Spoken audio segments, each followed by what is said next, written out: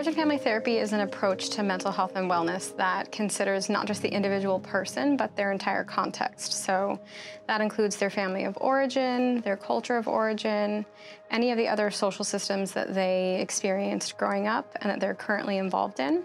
So it's not just approaching the individual as though they're in a vacuum, it's looking at the big picture.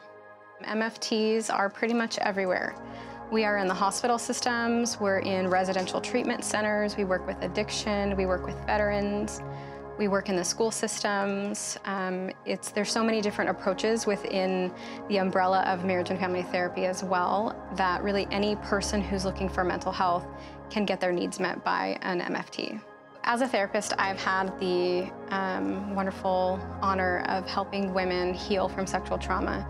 And I've seen women be able to rebuild their lives, develop really healthy and important relationships, be able to be better parents, to not only feel better about the things that have happened to them in the past, but also create lives that are really fulfilling for them in the present.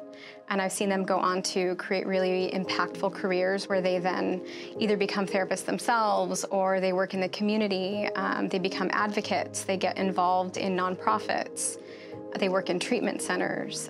So there's this experience of reciprocity that is really rewarding for me as a therapist. The MFT approach to mental health helps systems, not just at the individual level, but all the way up to societal levels, because it's a way to destigmatize certain things like addiction or trauma or mental illness. We're creating a new language about it where families don't have to carry the same shame. And they're more likely to be able to get help and to encourage their family members to get help as well.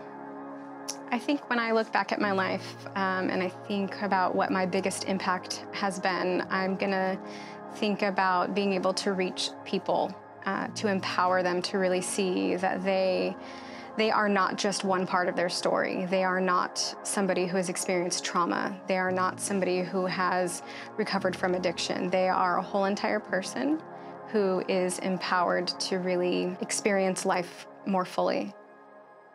My name is Nicole Sabatini-Gutierrez, and this is my impact. These people and their families, they are my impact.